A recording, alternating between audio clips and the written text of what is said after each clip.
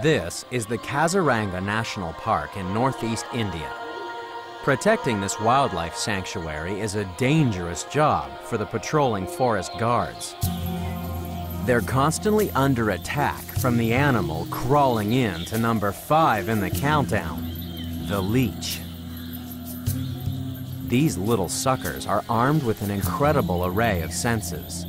Their bodies are covered in light-sensitive cells, which makes them experts at detecting moving shadows and dropping onto anything below.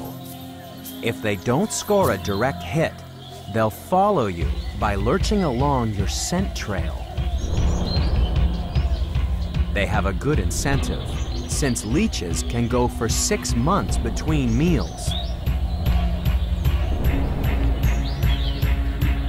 The warmth of the victim's body guides the final part of the leech's voyage.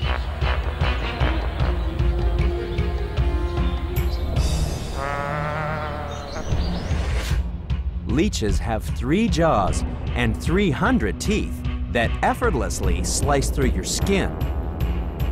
The leech is number 5 in the countdown because it can swallow 5 times its body weight in blood. The leech's incredible thirst was recognized by medieval doctors. At their peak in France, it's been estimated that each year, leeches sucked from patients more than 1.5 million liters of blood. And it came from the most unlikely parts of the anatomy, according to collector of medical antiquities, Dr. Doug Arbiter. Leeching was done on essentially any part of the body. And this is a 19th century leech applicator tube, actually a pair of them. These tubes have a hole in either end, and they were used to put in regions of the body that were fairly difficult to get a leech to cling to normally. For example, they were placed in the rectum, around the cervix, in the nostril, and the leeches were then placed on the edge, and they would crawl right up and attach to where you wanted the patient bled. Strangely enough, leeches are still sucking blood in hospitals today.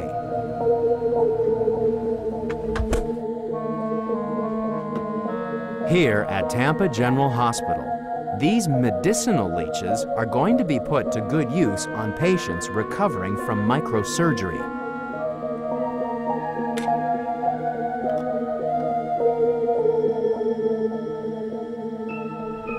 Hi, Lynn. Hey, Dr. Greenwald. I brought the leech. All right. It won't take very long. You won't feel a thing. All right. Reconstructive surgeon Dr. Daniel Greenwald routinely uses leeches as part of post-operative care for his patients.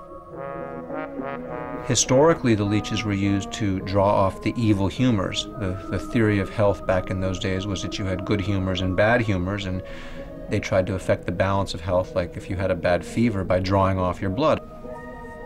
That understanding of biology was incomplete at best, and that treatment was discarded because it obviously didn't do anything. Today, doctors make use of the leech's sucking abilities to get rid of excess blood and reduce the swelling that can occur after an operation. There we go. In the modern era, we use leeches to help with reconstructive surgery where more blood is coming in than can get out, and that leads to what we call congestion. We need to get that blood out of there so it doesn't clot and it doesn't poison the tissue. Leeches offer us the perfect opportunity to do that.